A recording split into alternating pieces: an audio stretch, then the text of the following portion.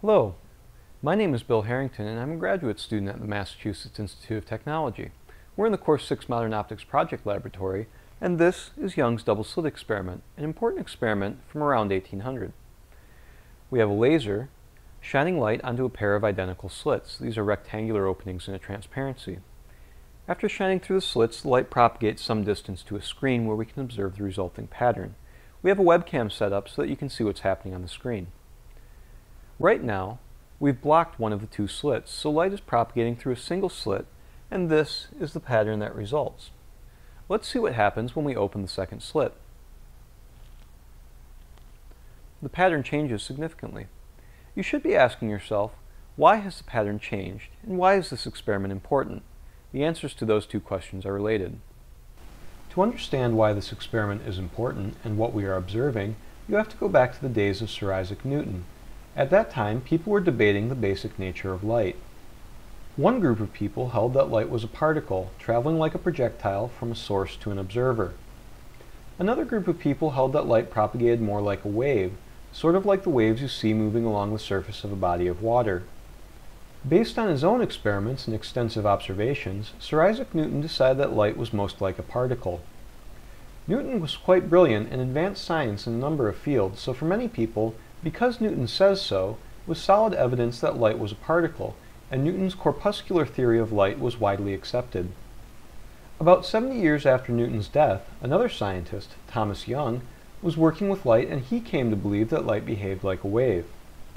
Young's double slit experiment attempts to address the nature of light by looking at what happens when light passes through a pair of slits.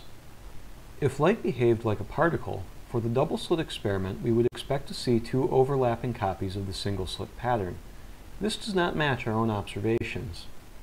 On the other hand, if light behaves like a wave, we expect to see the two waves interfere, adding together in some directions and canceling each other in others. If we make some assumptions about how light propagates, we can predict that the intensity pattern on a screen placed far from the slits will be proportional to the product of a sinc squared term due to the width of a single slit and a cosine squared term due to the separation of the two slits. This is an excellent match for what we observe in lab and is good evidence that light behaves like a wave. So the pattern that we observed was due to the interference of light that passed through one slit with light that was passing through the other slit, and it looks as though light is propagating as a wave. Does that mean that we could shine any light through this system and expect to see an interference pattern? For instance, could we shine the light from this flashlight through the double slit and see an interference pattern? It turns out the answer is no, and it's a problem of spatial coherence, which is the ability of light from one point on a wavefront to interfere with light from another point on the wavefront. This laser has a lot of spatial coherence, but a flashlight and most other sources have very little. So how did Thomas Young do his experiment? After all, they didn't have lasers in the 1800s. Well, it turns out it is possible to get these interference patterns to form even when using a source normally considered incoherent. It just takes a little planning and some more work. Thomas Young recognized that not just any light could be used to see interference effects. In this quote from his lecture on the nature of light and colors, he lays out the conditions on the interfering portions of light as deriving from the same origin, arriving at the same point from different paths, and traveling in similar directions. This suggests two possible approaches to the experiment. One approach is to mask your source down to a point. This is probably the technique that Young used, as he mentions using a pinhole in a shuttered window in his other publications. It has the advantage of being simple with the disadvantage of wasting much of the source light. Another approach is to simply place the source far away from the double slits. This approach allows astronomers to perform stellar interferometry experiments and will allow you to view interference patterns using streetlights at night as a light source. A double pinhole system is quite easy to construct at home and can produce striking interference patterns using streetlights as a light source. To build the system, you'll need a piece of pipe, some cardboard to block most of one end of the pipe, and a pair of pinholes and a piece of opaque material.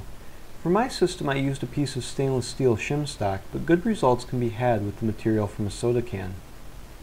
To make the pinholes, the basic technique is to dimple the material with a pin, and then to sand away the protruding material on the other side until you have two nice pinholes. More detailed instructions can be found online from the do-it-yourself pinhole camera crowd. Keep in mind that you want your pinholes to be small and close together. Aim for 1/4 to 1/2 millimeter separation and a similar pinhole diameter. Smaller would be better. The assembly of the system is straightforward. Start by mounting the pinholes to the cardboard so the holes are unobstructed, then mount the cardboard in the tube, and finally tape everything together. One trick that I found helpful was to use aluminum foil to make the joint between the cardboard and tube light tight. To use the system, stand somewhere safe, hold the open end of the tube close to one eye, and look at a street light or stoplight at least 10 to 20 meters away. This is a picture I took of a car at a stoplight using the double pinhole system pictured earlier. Notice the strong dark bands in the stoplights and car headlights. The pattern is even more impressive in person. Warning: do not use this system to observe laser light or the sun. You may damage your eyesight. Okay, so the experiment shows interference, and we can even build one of these widgets if we want to see it for ourselves at home. But does light always behave like a wave? What about Einstein and photons? We know that at least in some circumstances, light has to behave like a particle. Well, it turns out something interesting would happen if you did this experiment one photon at a time. We don't have the equipment to do it for you, but we can show you a simulation of what you would see. Right now you are watching an animation showing what we would expect to see if we could do the double slit experiment with only a small number of photons in the system at a time. The top half of the screen is showing the photon impacts at each stage, and the bottom half is showing the accumulated pattern that we would get if we were exposing a photographic plate. For this animation we are also assuming very narrow and very short slits, so the expected pattern is a cosine squared variation in the horizontal direction and uniform in the vertical direction. This animation is based on the results of two historic double slit experiments, a 1909 experiment which used very low but not quite single photon levels of light, and a 1973 experiment showing double slit interference in a system launching single electrons. While we wait for the pattern to finish building, I want to thank you for watching and encourage you to investigate further if you have found the material presented here interesting.